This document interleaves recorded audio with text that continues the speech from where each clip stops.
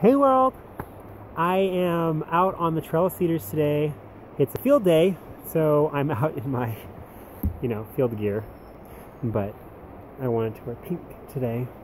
Anyway, we're looking for shots of the canopy. And it's interesting to me because we're going to be talking about, the above and then the below. And, you have a quintessential shot of, what's the look like. And how do you take this picture and still be dynamic and show the showcase of what's happening up in the ecosystem of the canopy. And there's a part of me that's kind of pushing a little bit like, let's climb trees, let's get up there, let's get up there and take shots at that level. But the visitor's not going to climb the tree. The visitor's going to go like this. And so I'm working with the sun today. One of the great things about this season is that I am taking different pictures. I know that sounds kind of like a ludicrous thing to say, but it's not actually. Because I'm saying it.